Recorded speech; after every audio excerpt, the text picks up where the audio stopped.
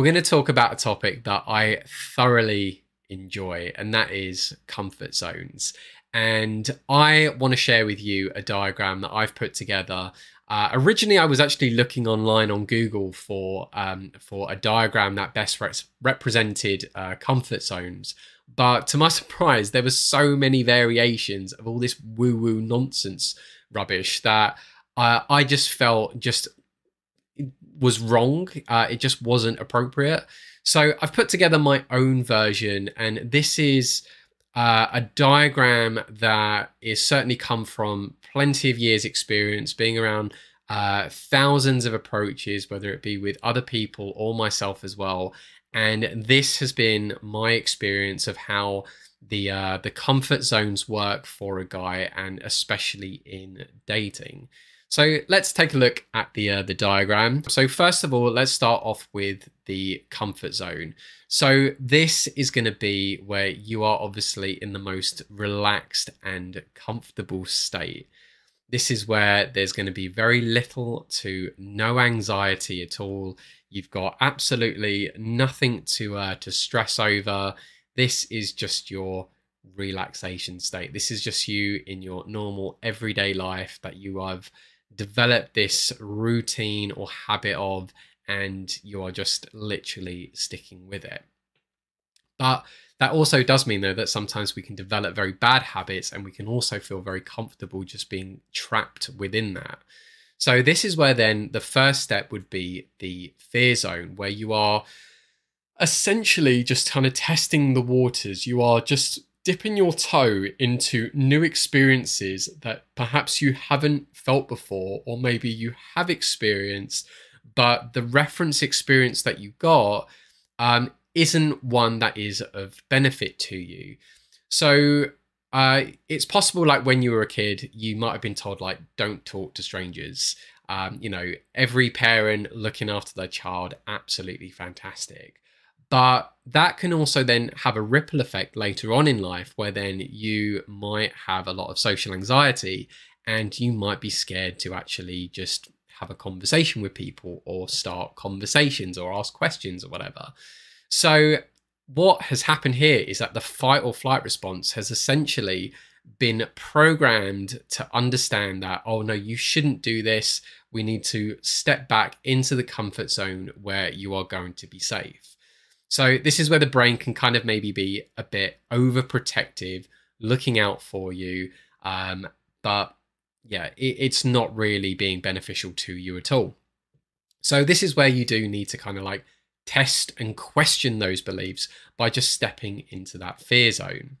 So once you, though, are testing some of these limiting beliefs or ideologies and stuff maybe that you have experienced over your development or growth in life, then this is where eventually the fear state becomes a lot less stressful. In here, of course, you would have felt some anxiety, but maybe that would start dying down a bit when you get some more positive reference experiences saying, like, oh, actually, this isn't so bad. And you go into the next phase, which is the flow state. So this is where then you can become incredibly grounded and very present and very much in the moment. I think a lot of people who get into flow state, they kind of describe it as you get this like hyper focus. Your attention is just so in the moment, and you're willing to learn and accept any bit of information that you're essentially gathering. So if you're talking to people, you're going to be very present and listening to everything that they're saying. You're going to absorb that information and take it in and hold it. So the flow state zone is where you can tend to see the biggest learning curve in your development, and certainly it can give you that new experience or experiences that are going to tell you, like, actually, yeah, this isn't so bad, and this is what can allow you to start expanding your comfort zone. So the more you can then stay in this flow state, then the more your comfort zone expands, as this then becomes the new norm. But what happens, though, if you start to overdo it? Now, it doesn't necessarily always mean that you are, overdoing it with your pushing of your self-development, it can also be an element of fatigue that can kick in. So perhaps maybe if you are someone who is, again, using the example of talking to strangers, then you might end up getting to a point that actually you're getting a bit tired. You've used your brain a lot, being very present and whatnot, and you're just starting to get tired. And over pushing that, especially when you're tired, can start causing that stress and anxiety to build up. And it can start really ramping up if you keep pushing it when you now are in this phase of like, I'm not really in the mood. But also it can be a case of where you might be pushing the boundaries a little too much. And that can also be where the stress zone takes place here, where you can overdo it. So let's just, before I explain about the rubber band effect, and this is where, in fact, yeah, I'll save that for the moment. But let's now just kind of go through this diagram, but with the concept of dating in mind, especially with cold approaching. So your comfort zone would essentially be that, if you're on your way to work or to the gym or going shopping and stuff, you'll see people that maybe you're going to be attracted to, but you're just choosing not to do it. You will give yourself every excuse under the book and say like, oh, maybe she's too busy, or like, why would she want to stop for me? Oh, I feel really bad today, or oh, I'm not in the mood. Oh, I'm going to be late if I try and stop and talk to someone. I have to get to my location fast, and so on. But again, this is just that voice in your head. I'm going to say the ego, but it's not really so much the ego. But it's just those limiting beliefs are going to be kicking in and telling you like, no, we need to be staying here. And even that would be dabbling even on that fear zone as well, where you might be contemplating this idea to go and talk to someone because you're like, you know what, I keep doing the same thing over and over, but I really don't want to say what if. I want to take the opportunity just to give a compliment or just say hi. Then this would be where the fear zone might then take place here. So this is where then you have to test these beliefs, and this can be where like also a dating coach can step in and certainly help to push you into those interactions, especially if you're dedicating that time and effort on this area of your life. Then they will encourage you to go and, talk to people, as well as give you the support that you need and override whatever those inner voices might be telling you, where you might be doubting yourself, but a dating coach will say, no, you can do this. I believe in you. Look, this is what you can say. Or what did you notice about them that you can bring up? Go for it. And just having that level of support system can be the one of the things that actually can take you into a flow state. It can be very difficult for guys to do it on their own because, again, if you're trying to break out of that comfort zone, it's safe to say that you do need support for it, because otherwise you would have just broken out of that comfort zone a long time ago. So, routine plays a big element here. But once you're in that flow state and you are talking to different women and having different interactions, then suddenly you are going to start learning that, oh, you know what, this isn't so bad. And then you might get more comfortable with asking questions and being very curious about, the women that you're talking to. You might then be a little bit more daring, and you might start like asking for phone numbers or going on dates and whatnot as well. But all of these would be very incremental steps, just again, testing the water until you are developing a new comfort zone, or that reference experience that is telling you like, okay, the fight or flight does not need to react or behave in the way that it was before. I've now had this new support and experience. But where does then the stress zone take place with this? Well, let's just say that maybe you are a very anxious guy and, you are now being pushed to go into interactions, or maybe talking to women in cafes or museums and stuff. And that environment, maybe that's what really stresses you out. That level of stress will obviously build that anxiety up. And the more anxiety that you have in your body, the more difficult it is to be thinking about things to say. And then that can cause its own perpetuating cycle of you're then even more stressed because you don't know what to say or you can't think of what to say. And that's causing more stress. So suddenly then that's just going to cause this ripple effect to that point that something like the rubber band effect can kick in. So what is the rubber band effect? Well, this is where if you go from the comfort zone to try and push it into flow state too hard and too fast, then you automatically go into the stress zone. And this can kind of, like an elastic band, if you were to pull it, it can then like spring back all the way to where it first started. So let's say you are a very anxious guy and you're only just getting used to the idea of talking to strangers. So you might, though, still be very nervous, very anxious about having conversations. And at most, the only thing that you need to be doing is maybe just giving compliments and asking for directions, or asking, oh, where did you get that coffee from? Or like, oh, I'm looking for something. You know, just very, very simple things. Rather than potentially being told, right, you need to go and talk to a group of women and that is going to help you with your confidence. It won't. So that overstretch is just going to freak you out, which is, I think, probably the great word for this. It's just going to freak you out and you're going to go straight back into your comfort zone. And then any push to try and just get you back into that fear zone again, just to dabble, testing the water again, you're going to be afraid to do so. So if you are working on your anxiety, and certainly you're looking to push your comfort zones, you have to consider doing it very incrementally. So how then do you get yourself from the comfort zone into the flow state and then you can stay there? Because, you know, it's very clear that the flow state is the best zone to be in if you certainly want to learn and grasp the new life skills that you need to understand that actually, you know, the world isn't as bad as you think it is, and this can be my new comfort zone. So again, you have to take incremental steps. Just do very, very small things until they become the new norm, until they become the comfort zone. And, you know, when guys like do like a weekend boot camp, or they do like a week training or something, you know, you have to also understand that Rome wasn't built in a day.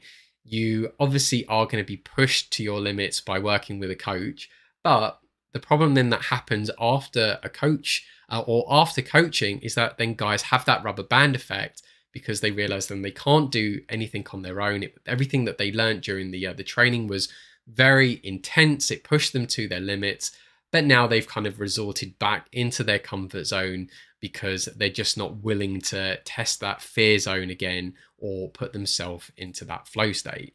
So a support system is certainly a really, really important thing here. You know, if you're going out with someone who can certainly hold you accountable, or just, you know, give you that support that you need, whether you're at the same level or at different levels, just to take those incremental steps to get yourself into that flow state.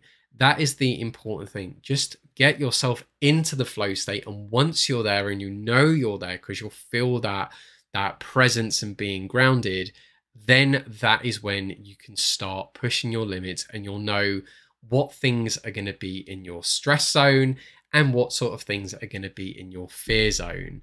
And the perfect balance is really kind of like testing both. So it could then be, maybe as a fear zone thing, just going up to a stranger and giving compliments and just, you know, trying to have a conversation. But a stress zone might be then to try and do that exact same thing in a coffee shop, or in a museum, in a gallery, in a shop, etc., or in an environment that certainly would mean that you'd have more of the spotlight effect on you. But again, you build up to it. You don't have to try and do everything within like a day or a week or a month. You know, you've got all of the time in the world to work on yourself and to incrementally build yourself up to it. And it is okay to pace yourself at a level that is right for you, as long as you are constantly testing that fear zone and a little bit of the stress zone. because as long as you can get that equilibrium, you will always find that you will eventually find a state of comfort in being in the flow state. Not to mix these up, but when you are in the flow state long enough, then what happens is that comfort zone essentially expands up to this point of where you are comfortable in this flow state, and then imagine it as it has like a reset, and then now this is the comfort zone. So you may be being able to talk to strangers on the street, striking up conversations might now then become the new comfort zone after a couple of months. And then the stress zone might be then testing your new skills that you've developed over time in much more stressful indoor environments, let's say. So hopefully that kind of at least makes sense for you. But before I certainly do sort of finish this off, I think what a great exercise for you to consider is I want you to be writing down what things, especially in dating, would you consider to be putting yourself in the fear zone, and what would you consider putting yourself into the stress zone. And I've given this exercise to people in the past, and it's always a really interesting one because it brings up a really important point. And that is, one man's fear zone is going to be another man's stress zone, or even comfort zone for that matter as well.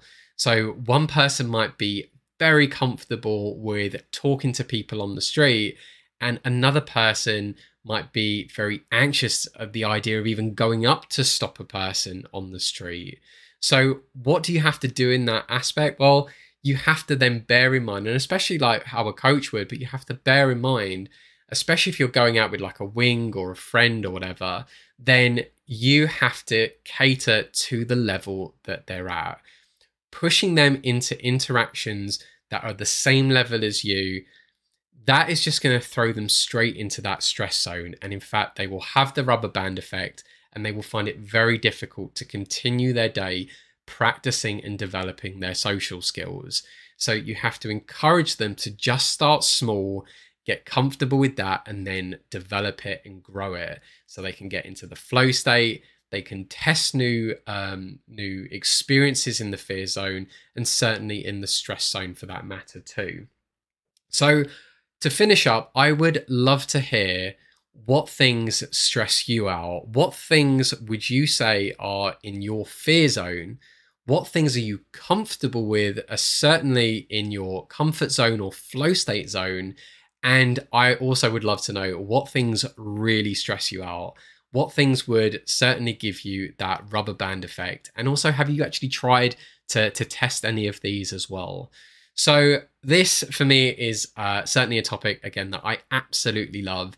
And I think for any guy who is working on their personal development, having an understanding of their comfort zones certainly allows you to cater to your development even better, because you know what you can do, you know what you can't do, and you know what your limitations are. And it allows you to strategize, making those decisions more accordingly on what is the best way to evolve that. Same with like if you were in the gym, you wouldn't go straight to like the 100-kilogram weights. If you were in there, a personal trainer would say, right, start off on 10-kilogram. Then you're going to go to 15 next week, and then the week after might be 20, and so on. And then you build up to that incrementally until that stress zone, that crazy number, is actually just going to be the new norm for you. So subscribe to the channel, certainly stay up to date on more content that I'm putting out. If you need help being held accountable with your comfort zones, I am also a life coach. And if you want to check out my services, have a look in the description below, where certainly I can help to hold you accountable on your development journey, and also push you, push you into these stressful situations, but certainly incrementally working on that fear zone, and also just getting you to dabble a little bit into the stress zone. You can find that equilibrium in that flow state. And I can assure you, certainly over time, especially if you're working with a dating coach too, you will get some phenomenal results as time goes on. So thank you for watching. Do all of those things that I mentioned. Like, subscribe, leave the comments below, check me out on my website, and I look forward to making another video for you very soon.